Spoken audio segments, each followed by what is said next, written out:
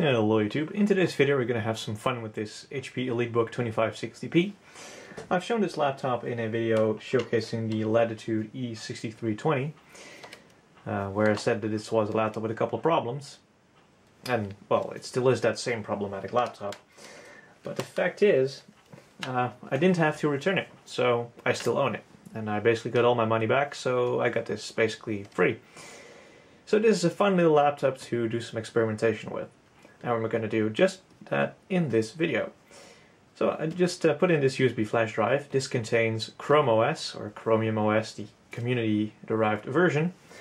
And we're going to see if we can get that running on this.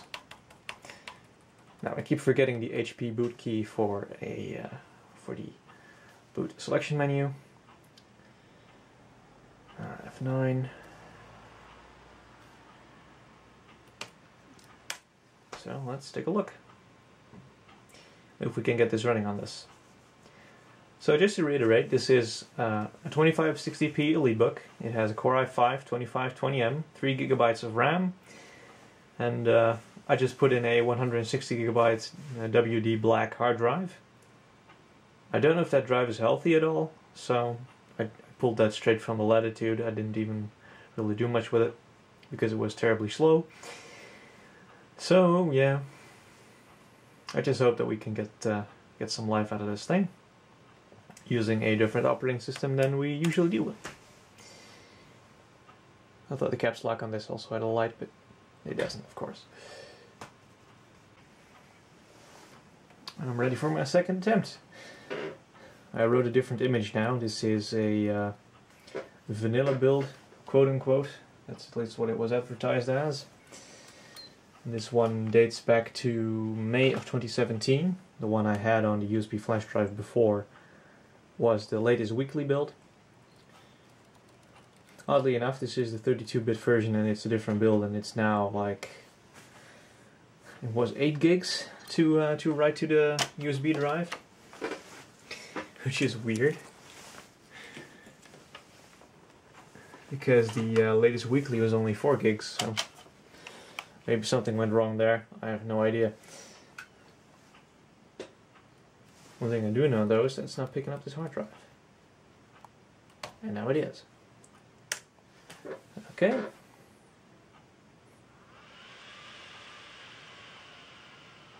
Immediately roars into life, and yep, now it starts booting. That's good. There we go. Now to find out if this thing actually has an installer or not, because I don't know. I'll just turn this monitor off, by the way. There we go. Wow, it actually darkens stuff up considerably. That's interesting. I'll keep it in the back as an extra light source, I suppose. There we go.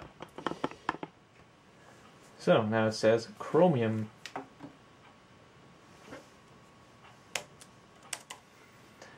I keep thinking that I have a light there. Just set to have an indicator.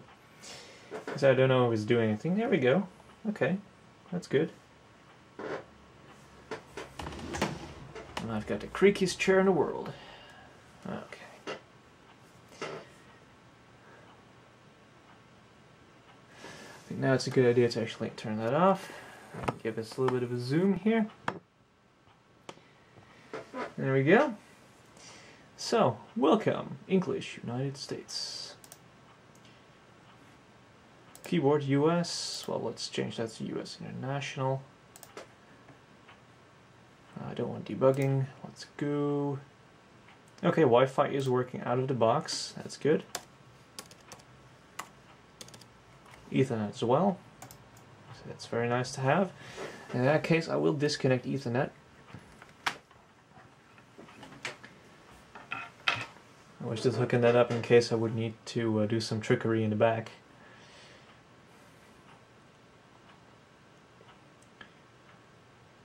Right, checking for updates.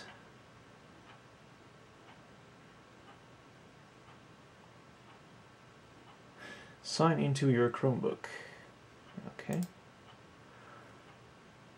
Well, this appears to me to just be like, nothing like, it doesn't appear to have any installers or anything. So that is interesting. Let's see. because I do have a solution for this. Because I have this thing. This is a very crude, a very broken SATA to USB 2.0 adapter. Because I'm getting the feeling that I will actually need to restore the image directly to a hard drive instead of, there we go, instead of to an external USB drive. Apparently this build does not have an installer, so there's that. Or maybe I need to log into my Google account. I actually don't know. I don't know anything about Chrome OS, so I'm gonna try to log in, and I'll be right back.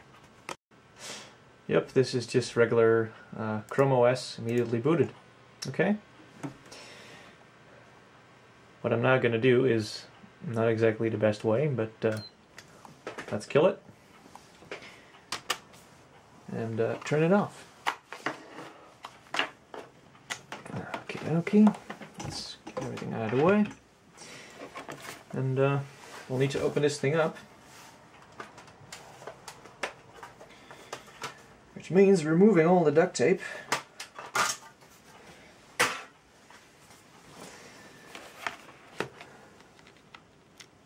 Which is fun. So we can put that aside, and yes, I am aware that I have not disconnected the battery yet. I have now, because it's not held on by anything. That's always handy. Remove the duct tape on the other end. And now we need to get it to lift out of the SATA controller. Come on. Piece of crap. There we go. And now it's out. So now we connected to this crappy PCB. The drive is pretty warm, by the way. And we should be able to hook this up to the computer. If only I can actually find a mini USB cable. And I can. I can feel the drive spin up, but okay, there we go.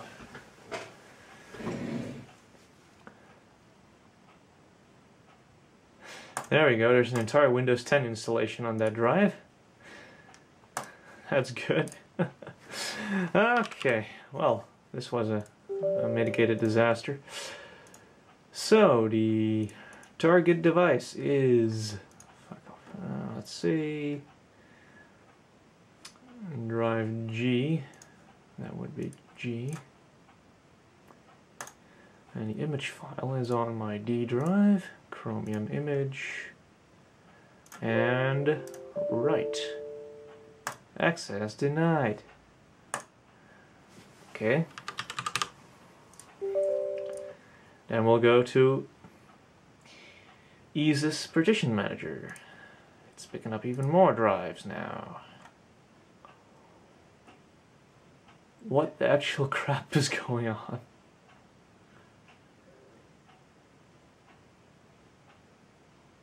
It is seeing a 160 gig drive with basically nothing going on. Delete all partitions on the drive.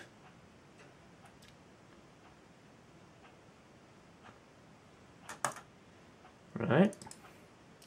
Convert to MBR. Well, okay, first we have to actually format it or apply changes. Now I want to convert it to MBR, and I need to apply that as well. Okay. Done. Now I'll make a partition. Primary partition. I'll do FAT32 and save and go. Now I should be able to write to the E drive, which is this thing.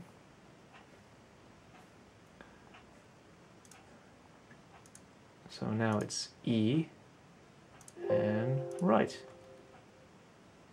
Does it work now? Yes, it does. Okay.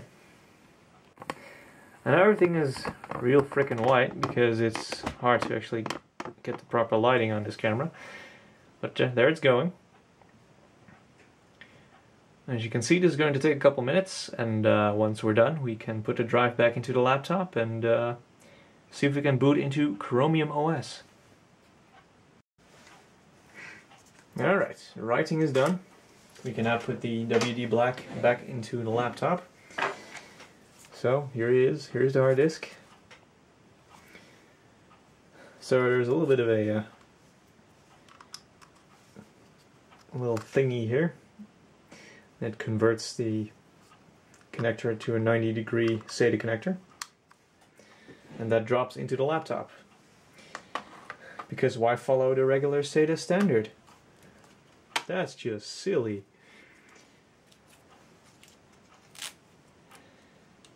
Alright, let's put the duct tape back on it. And all of the various Windows keys that are on this thing. This laptop actually came with 2 Windows 7 serials, and they're both legit OEM keys.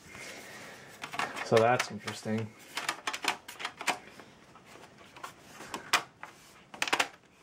So there we go. Let's snap that back together. And now we need to connect the mouse and the power again. So let's go power. There we go. And a mouse, because I think that's handy. And now we're going to turn the laptop on. What we should be able to see is the thing actually... Oh, crap. Don't tell me the restore didn't actually bloody work, and it's now just going to boot from the network. No!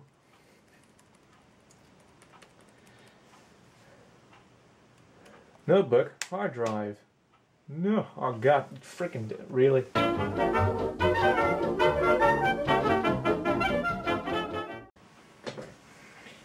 Well, lo and behold, it is sort of working. I enabled UEFI boot, and for some reason that worked. It loaded grub, and then it's at least attempted to start Chromium OS.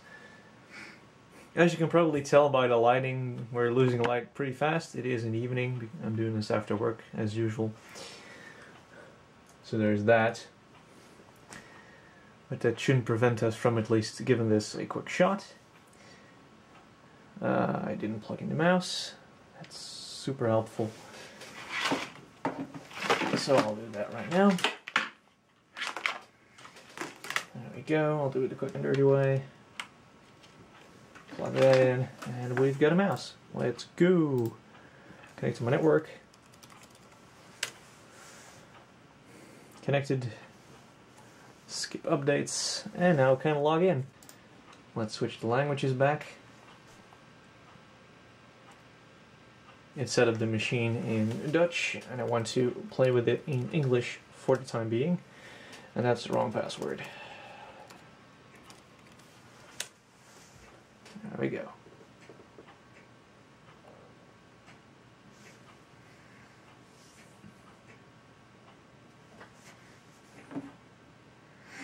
And there we are in Google Chrome, because this is Chrome OS.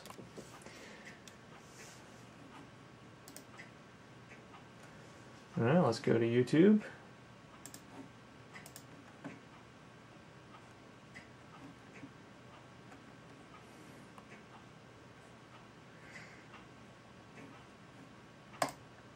Alright.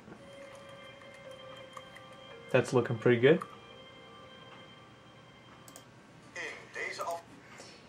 Let's see here. Let's set the video quality to 720p. Because that's what I'll be watching on this.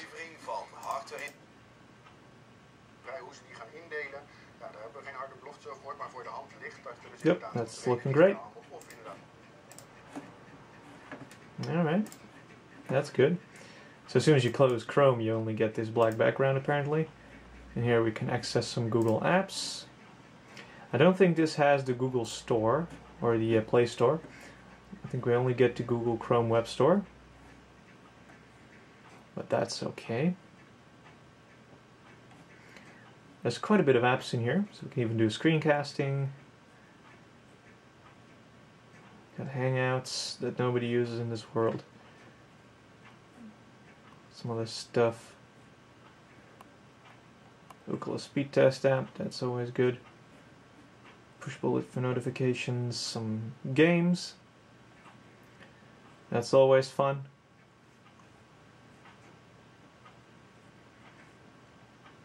Alright. So that's all pretty cool. So at least we got it running. That's nice. It appears that everything is working. We've got a battery charging indicator at least in the bottom right. We can control volume. Of course, audio was working just fine. You can see we have 59% battery. It's charging right now. Our Wi-Fi is of course working as we verified. Notifications. Time is very much off, but I can change that. So let's go into the settings here. Let's see. Let's pick a wallpaper while we're at it. I actually need to choose a file. I haven't downloaded anything, so we can't do that. That's okay. Can change mouse speed. Okay, Google search. Advanced settings. What can we do? I want to change the time zone. Use 24-hour clock. That's one I want first. We don't do AM, PM here. And I need to set it to Western European summertime, Amsterdam. There we go. Excellent. Enable Bluetooth. I don't think I have Bluetooth in this laptop. But apparently I do. Oh right, I actually discovered that in a previous video as well. Or well, not in a video, but yeah. We do have Bluetooth apparently. That's okay. Very nice. So now that we've actually verified that the machine appears to be working properly, let's do some actual testing. So, featuring the Apple Watch, let's do a, let's see if we can actually get this timed properly.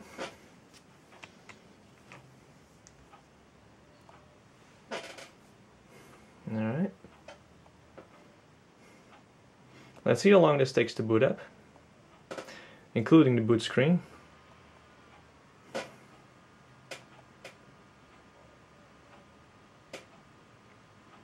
Of course, in a proper Chromebook this would only take like 5 seconds, but in our case we'll have to wait for a little bit.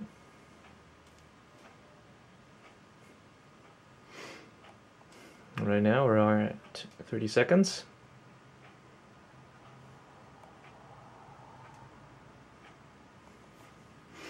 And there it is. Excellent. So that's about 40 seconds. That's pretty good. So let's fill in the password.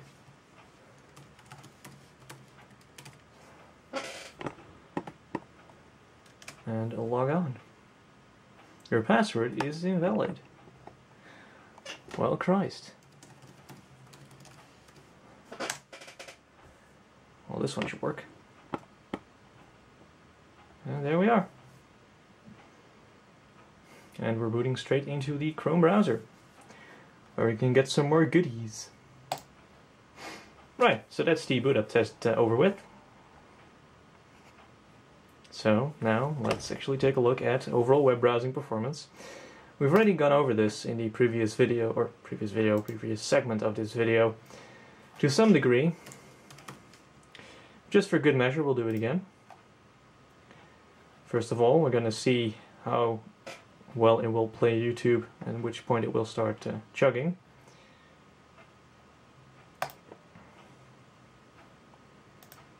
I'll turn the audio down. Having some buffering issues there, but that's okay. Now let's go for the real quality test.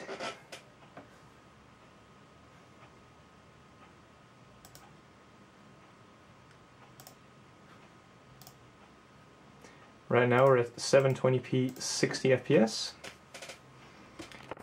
I'll give you guys a little bit more of a zoom here.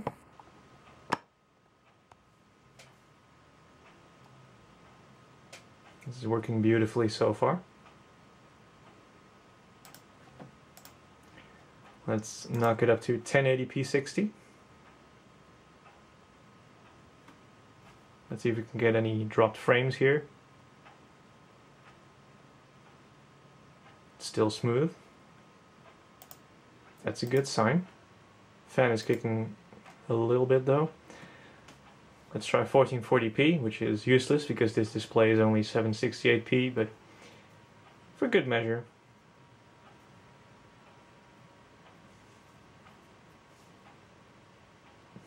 Okay. It did load, but it's not that great.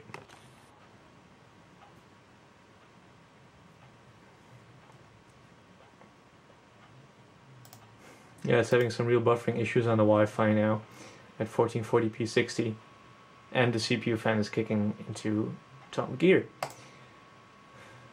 Right. So there's that. So at least we know that it's working. Okay.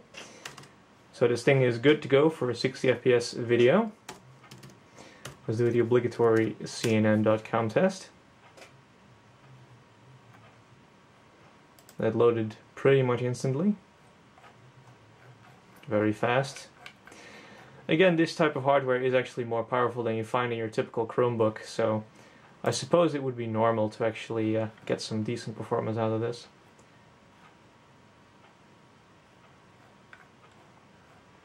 Yeah, a little bit of frame dropping here and there, but because it had to load the ads.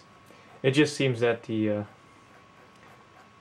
Wi-Fi is a bit on the slow side at the moment, which is interesting. So, well, web browsing is absolutely a blast on this machine, so that's very nice. Something else I want to do is productivity. So we're going to go to Word Online. Let's make a document here. Of course, this is an online service, so if web browsing is good, then it should be good as well. But there are no real desktop applications per se for the Chrome OS. There are likely some other open source softwares, but I don't really particularly use any open source Office applications, so I don't care that much. But that's working fine. Okay.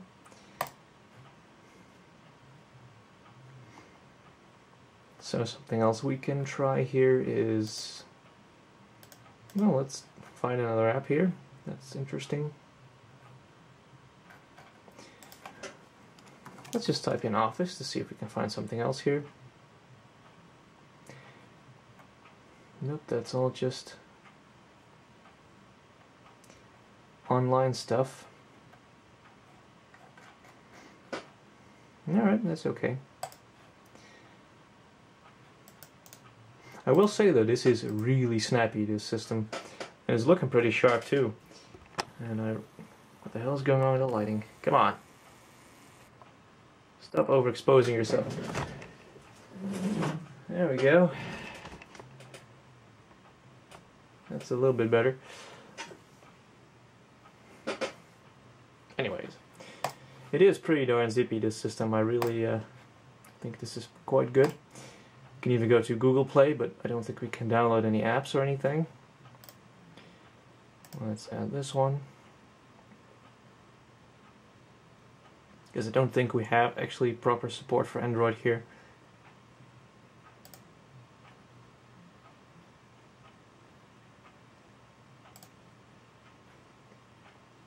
Apparently this goes through a Google kiosk.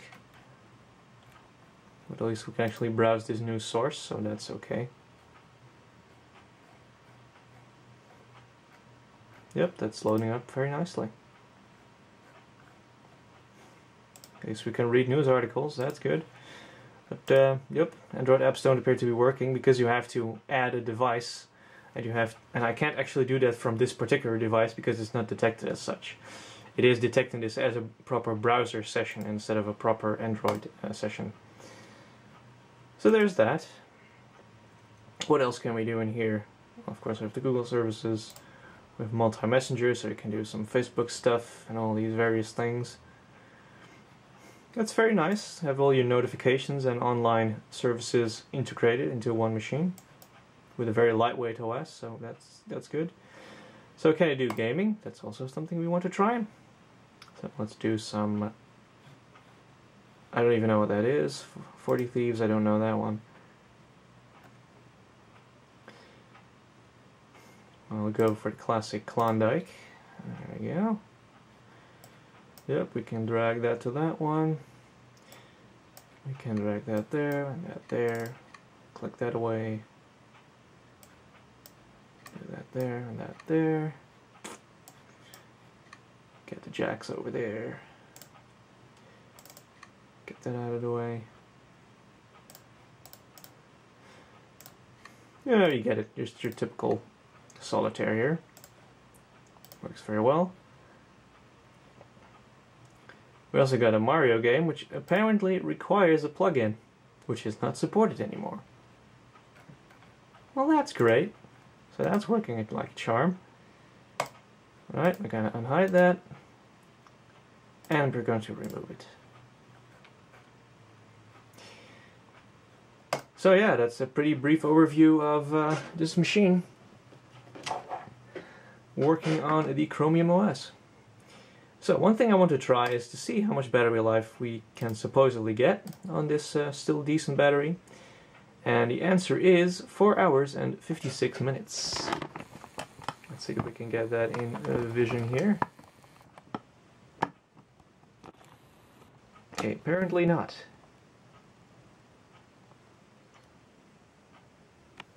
This is a bit much for my camera to handle, I would assume. But yeah, it does actually say that, so...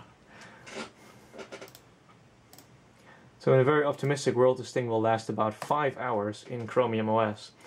To put it into perspective, the Windows prediction for this machine is about 3.5 hours on this battery, on a full charge. So I think you can definitely say that everything on this machine is working properly in Chrome OS. Everything is working out of the box. We've got Wi-Fi, we've got Ethernet, we've got Bluetooth, we've got the battery working, the CPU is working, the graphics are working. It's basically a complete working machine with the Chrome OS, and I didn't have to pay a single penny for this machine, so that is absolutely hilarious. So let's shut it down, because we need to conclude this video. And I hope you enjoyed this one. I thank you all for watching, and I'll see you guys in the next video.